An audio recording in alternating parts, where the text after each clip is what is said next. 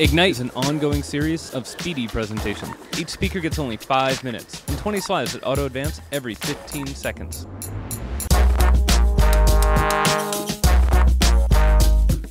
I'm Bill Lavender. This project, I know there's a lot of hackers out here tonight that can get things going quickly, so I'd like you to actually go to the URL of my project here. It's called NetGA. It's sort of a trick on Indianness. Download the code. I'm actually a grad student at Sac State. This is my master's project I've been working on. I'm actually pretty excited, so I just thought I'd give a little presentation about it. And I also work at the California Legislative Data Center. So basically this project is inspired by my work in security, and I've been working with SNORT as a part of an integration project with another tool called OSCON. And SNORT uses these customized rules to identify attacks. So I was looking at this and I was thinking that, gosh, there should be a better way to automatically identify attacks. And basically there's a plugin for SNORT, it's called SPADE, Statistical Packet Anomaly Detection Engine. And it uses probability, Bayes rule actually, to identify an attack has occurred or not. And then it can basically, if there's an anomaly, then it can find the attack. So I was taking an artificial intelligence class, and at the same time with studying the network security, and I did some research, and I found actually some papers, and one of the papers I found was an implementation using AI, or genetic algorithms, written by Renhui Gong.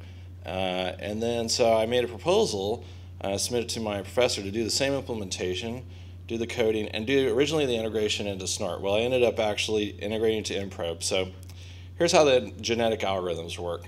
It's basically a way you have to use audit data. You pick a set of random rules, create random rules, go through an evolution process, and then you end up with these refined rules. And so basically what happens, I'm going to take you through the process of generating these rules. Well, first of all, you have to have audit data. And so you have to have some sort of system to generate the audit data.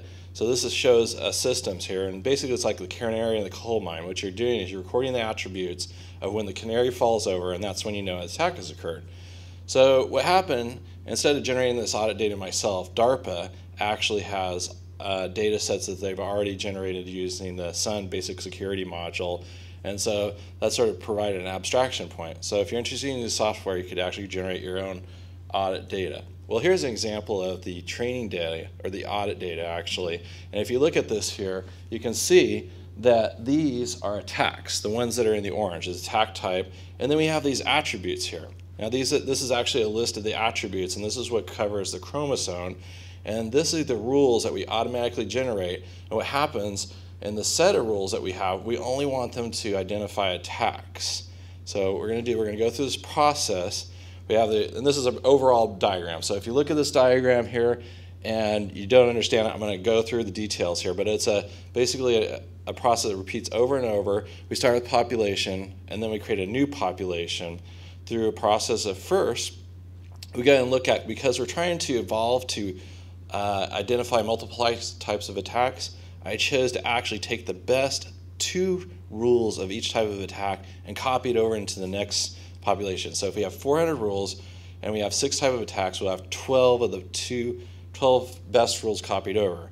So then I go through the process of a recombination. We pick 3 random individuals, the 2 best act as the parents, and then we do this process of actually crossover. So we pick random places, and then pick that midpoint. And then we look at and see if there's an area that we can do mutation. Mutation will actually go and flip a bit. So if we have a rule that's converging in a certain direction, mutation may toggle and generate a new rule.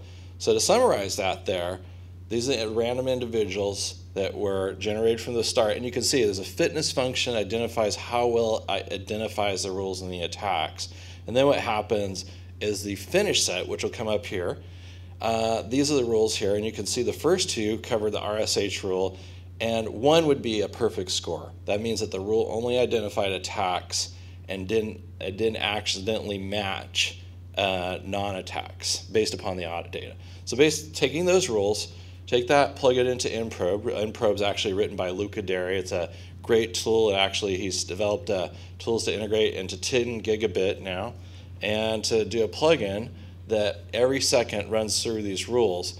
So, and test to see if one of the rules matches the connections based upon the attributes. So if you're downloading the code, you already compiled the code, you generated the rules, now you want to test out the nProbe without setting up a whole tap, there's a way you can actually do this and run this. So basically this project is built on the resources and the research of others. I've just taken a project, and basically I like to say that I'm happy that my project is built on the shoulders of giants.